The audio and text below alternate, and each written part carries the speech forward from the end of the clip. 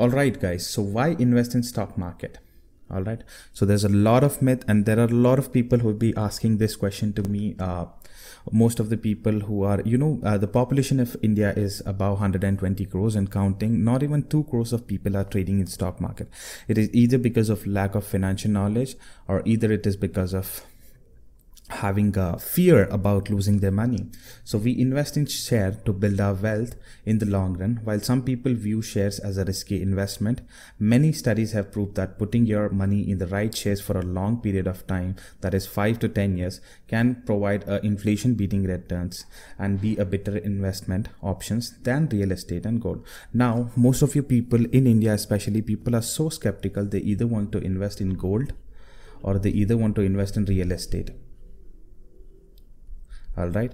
So why do these people invest in real estate and gold? Is because people are skeptical, because people think investment is nothing but just real estate and gold. But beyond that, there is something called a stock market, and people are scared to invest here because in India especially, there is a fear of losing money. Because of this, people are skeptical in investing. And most of the people nowadays, government is trying new regulations and new types of government is promoting mutual funds. That is how some people are indirectly investing stock market through mutual funds and other sources. But I think stock market is a very good platform to earn money. But at the end of the day, it all depends on how you will actually invest. So picking up the right stock with a proper analysis and a proper education, yes, you can definitely make a very good returns. There are very good examples such as Rakesh Jhunjhunwala, Vijay Kedia, Radhakrishnan Damani. So Radhakrishnan Damani is no one else but the DMart owner. These all people have made their fortune through stock market itself. And how did they do it? They invested, they held the stocks for the long term, and hence the money grew. Everybody have heard about Warren Buffett. So yes, even this guy, he's the 8th richest man in the world. And how is he able to handle this? It's all because of investment. Whatever he made was in stock market. He waited. That is how he got the money. So moving on to the next slide, guys. Let's talk about how it all started in India. It started in 1800s. All right. The first stock exchange was established in 1800s. Before 1854, the people were gathered around a banyan tree and they used to sell the stocks. The brokers were gathered around and they used to, have this kind of trading platform on a banyan street. So then in 1854, what exactly happened? Dalal Street, a place where, because of the chaotic situation, people had to mobilize their their studio from the exchange from one platform to other. So because of this, there was always a movable thing, and Dalal Street was fixed as a permanent location.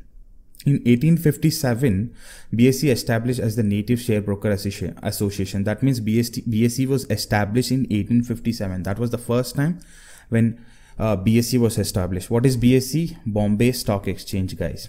If you guys don't know what is BSE, BSE stands for Bombay Stock Exchange. All right. So that was the first time when BSE became the Native Share and Brokers Association. In 1900s era, 1956, BSE became the first stock exchange to be recognized under the Securities Act contract. So Securities Act contract is a global association where it was recognized as the first stock exchange where people could now publicly list this share company.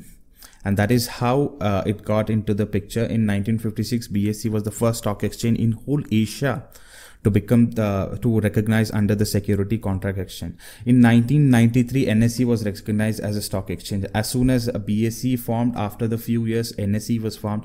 NSE stands for National Stock Exchange, guys.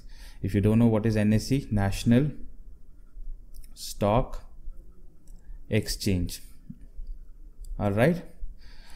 So this was the era from 1800s to 1900s. All the formation were done in 2000s. Now commencement of the new internet trading started at, this was a breakthrough for everyone. Before this, before 2000, everybody had to go to the particular exchanges to buy stocks. They used to have these fixers who used to buy the stocks for them. I hope you guys have all seen this Harshad Mehta, where you know the people used to point out their fingers, and from fingers they buy and sell the stock. So yeah, before that was all before 2000s. Before 2000s, everybody had to buy stocks physically through banks or through brokers, and they had to go to exchange to buy stocks. Then in 2000, a revolution came, from which, you know, commencement of internet trading started at NSE. Okay, in 2000, NSE introduced derivatives trading. Okay, do not get confused what is derivative tradings for now. Just think that derivatives trading is a kind of a future trading. So I'm going to explain you about this for now. Just do not get confused, and do not get overwhelmed about it. I'm going to explain you this, but in a little bit, after a few slides. All right, so let's move to the next slide. What is stock market? All right, so all this we were talking, now let's understand what exactly is a stock market. So the definition goes like this: a stock market is an equity market or a share market, is the place or organization where a bunch of buyers and sellers of stock, also called as shares, and other listed financial instruments get traded. In historic days, it was physical stock buy and sell place, but nowadays within new age technology, most of the work is done in virtual platforms through physical trading. Still exists, but mostly for big traders like bank and financial firms. Now, what is stock market? A stock market is a place where shares get listed and buyers and sellers buys the share. And whose share are they actually buying? They are buying a company share. Now let's assume, what exactly is this company? Why is this company actually listing its stocks? It's a very simple thing. Let's assume this is a pizza. All right. So in this pizza, let's assume we have 1, 2, 3, 4, 5, 6, 7, and 8 slices. All right. Now I want to sell this 2 parts for some money. Let's assume I want to sell this for 100. So what I'm going to do is I'm going to charge 50 rupees each. Right? So the same way, a company, a corporate which wants money, why do they want money? To either raise their business, all right, to expand their business, because you know that company requires a lot of capital to always operate.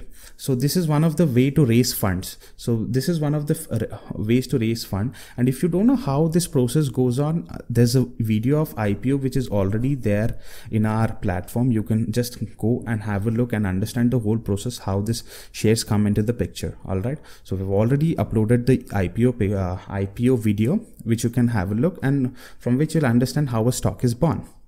All right, for now, just understand that shares are bought and sold. Where the shares are bought and sold is that the place we call it as stock market. All right. So now let's understand kind of stock markets, the types of stock market we have. All right. First, we have secondary market, and then we have a primary market. All right. So let's talk about the primary market first. This is where the company gets registered to issue a certain amount of shares and raise money. This is also called as getting listed in stock exchange. A company enters a primary market to raise capital. If the company is selling shares for the first time, it is called an IPO. Yes, so it is called an IPO. So as I told you before, you can go have a look on the video of IPO.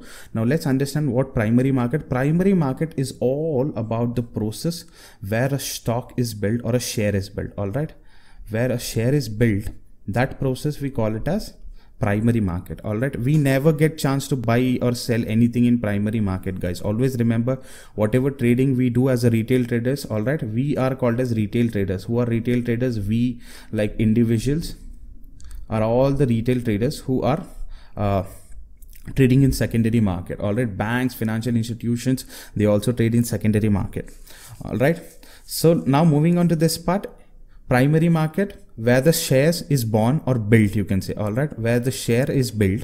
And in secondary market, the share is publicly listed so that people can buy and sell the shares. All right, any company, a process of IPO goes through, and from there they buy and sell in. Everything happens in secondary market. All right, so just for your reference, I'll read out this definition one more time for you guys. Once a new security have been sold, that means a new security has been sold from where? The IPO process here. All right, so once it has been sold from here, it directly gets listed in secondary market. All right, So primary market, these shares are traded in the secondary market. This is to offer a chance for investor to exit an investment and sell the shares. Secondary market transactions are referred to the trades where one investor buys the shares from another investors at a prevailing market price, at whatever price the two parties have agreed upon. It is the same thing what I said, where buying and selling of stocks happen, that happens in secondary market. All right. Now let's understand, how do we actually invest in stock market? As most of you people have, this is a very simple thing. First, you need to open a trading account. There are two types of account. One is trading account and one is demat account. All right, guys, let's not go into the depth because these are very simple accounts, trading account and demat account, to be invested in stock market. So you have to have a trading account or a demat account to invest in stock market, guys. This is very mandatory. Without this, you will not be able to trade in the stock markets. All right. So this trading and demat account will be linked to your savings account. So it can be either linked to your current account as well, but for your reference, as we are individuals, we'll talk about only savings account.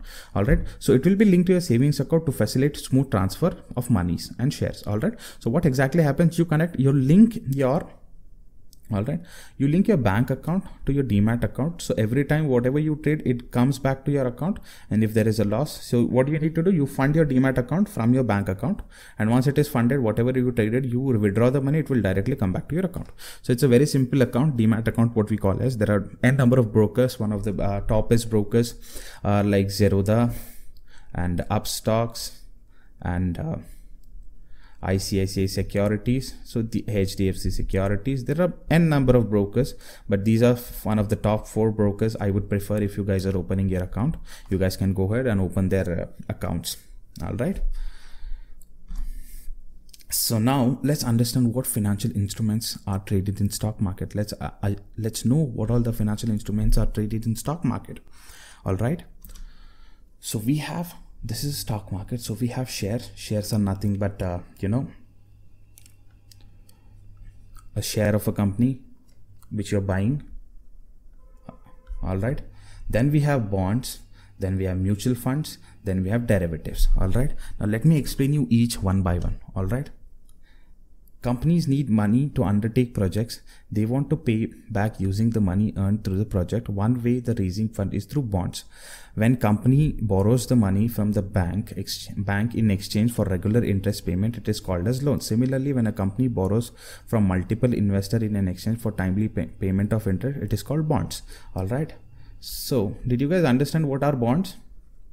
Company need money to undertake projects. That means if any company has some project, it needs money to take. Then they pay back using the money earned through project. All right. So how do they pay back the money? They'll have a short-term loan. They say, boss, give me this much money. I'm going to use that money for my business. And then one way for raising funds are through bonds. So what they'll be basically doing is company will sell the bonds because they need money for short-term period. They don't need money for a long-term period. So they know that they're going to return the money. The best way to raise the funds was through bonds. Okay. When a company borrows money from bank in exchange of regular interest payment, it is called a loan. Similarly, when a company borrows multiple investors in exchange for timely payments of interest, it is called as bond. So now if we're taking a short term, we call it as loan, right? The same way, if we are taking money from an investment investors, so what we're going to do is we're going to sell our bonds. The company will sell the bonds. So these kind of bonds are also listed in stock market. All right. So these bonds fluctuate depending on how much bonds have been sold and how much they're getting back the money. All right. So these are investment vehicles that allows you.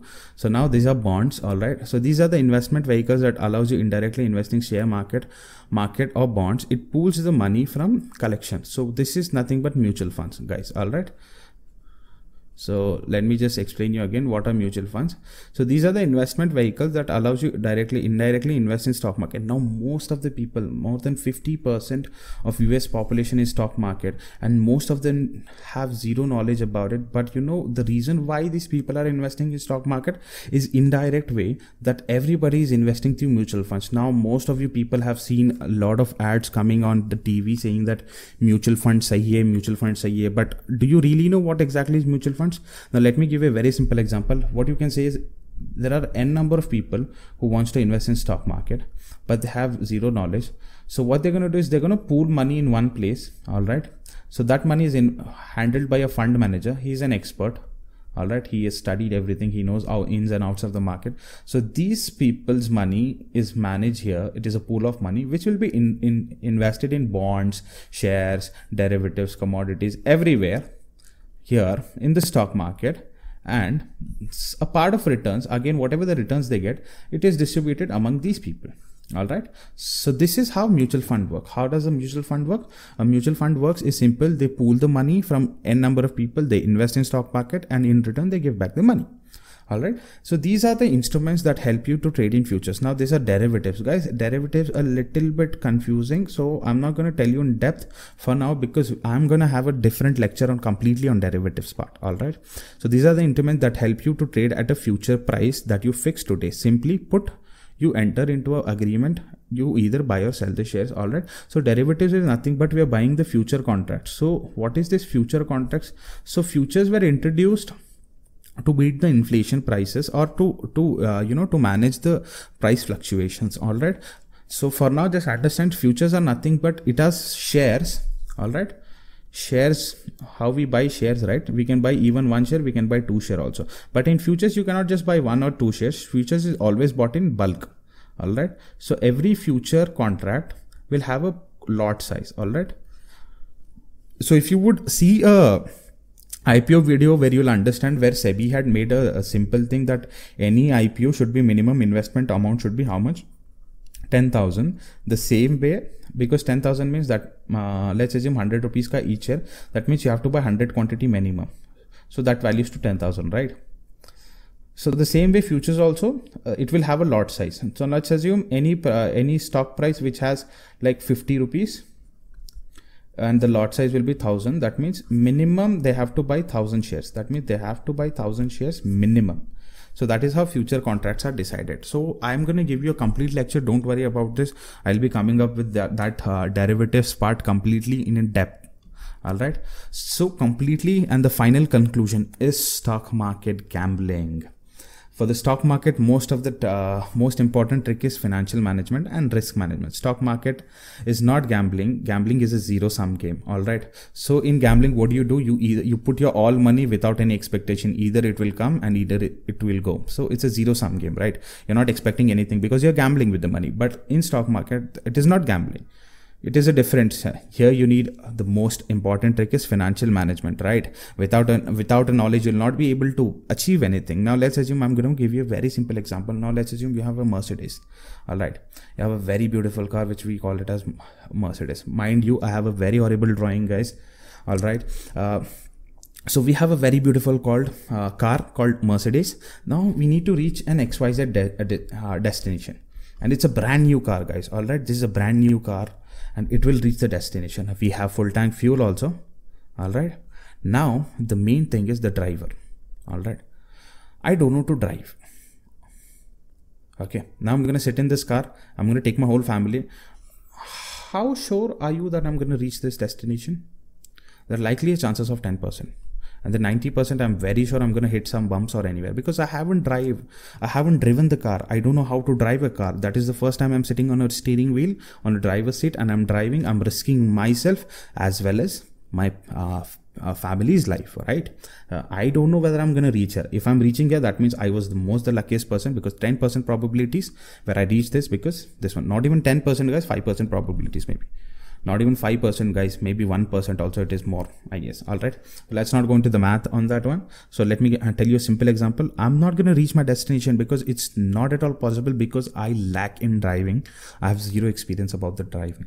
The same way in finance market, you just cannot blindly put your money. So blindly putting your money is what? First thing is listening to someone else telling you a tip, bhai ye kharid lo, aaj upar jayega. Have you even researched about it before you put your money? It is a very simple thing. You just cannot throw your money in the garbage. So that's what you're exactly doing here. You're just blindly believing in someone's tips, telling that, bhai aaj ye kharid lo, wo kharid lo. It is all because someone else is telling. No, dude, that's your money. You need to understand how things work, right? So stock market is not gambling unless and until you have a financial education. And stock market is not something where you can become overnight successful. Okay, there's a lot of rumors through my friends I've heard that, you know, hey, have you heard about Mrs. Vectors? It had given a huge returns. Did you hear about Happiest Minds IPOs? They have given huge return. I understand those things, but you know, IPOs are very hard to get, but investing in stock market and having patience to wait and get that money, you know, it requires a lot of efforts. So guys, make sure you have informed knowledge.